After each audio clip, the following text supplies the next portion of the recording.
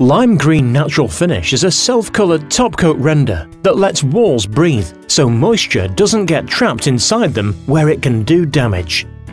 Specifically designed for use with our Ultra and Duro base coats, natural finish is water repellent, durable and has the flexibility that's characteristic of lime, which means it's less likely to crack or craze over time, as cement renders do as buildings move.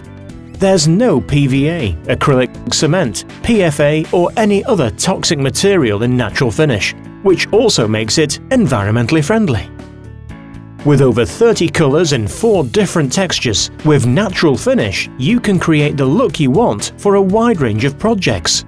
From historic buildings and renovation projects, through to modern, eco-friendly new builds. Before applying natural finish, surfaces need to be cleaned of salts, lichen, dust, dirt and other contaminants. And dampened lightly if they're dry, to maximise adhesion. Don't use PVA or other waterproofing products at any stage, as these will affect the wall's breathability.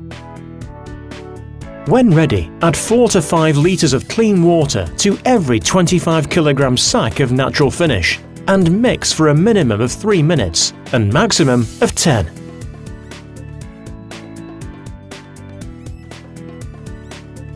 Using either a drum or forced action mixer.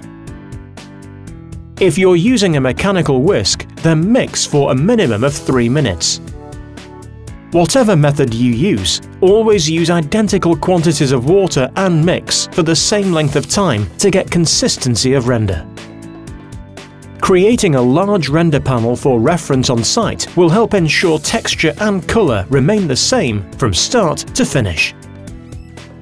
Before applying natural finish, make sure the surface of the base coat beneath is scratched to create a good key between the two. The thickness of render you need to put on depends on the surface, the finish you want and how protected the walls are from weather.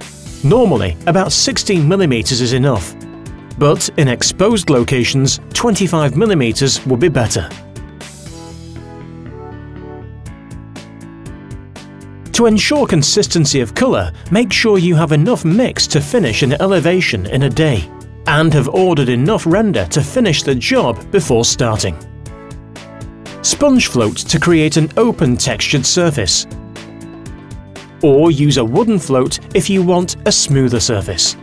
For best results, be careful not to overwork the top coat.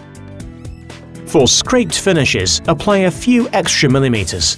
Then, while the render's still green, use a scraping tool in a circular motion on the surface, moving in circles and making sure no part is missed. Once the scraping is done, go over with a soft bristle brush to remove loose material from the surface. As lime renders don't cure as fast as cement-based ones, gently spray the surface with water to stop it drying out, and in warm weather, cover with damp Hessian. In cold weather, use protective Hessian and sheeting to prevent frost damage. To find out more about natural finish or any of our other lime products, just go to the Lime Green website at lime-green.co.uk and click on the Knowledge Base tab. Or, if you would like to speak to someone about using lime mortar on your building project, just call us on 01952 728 611.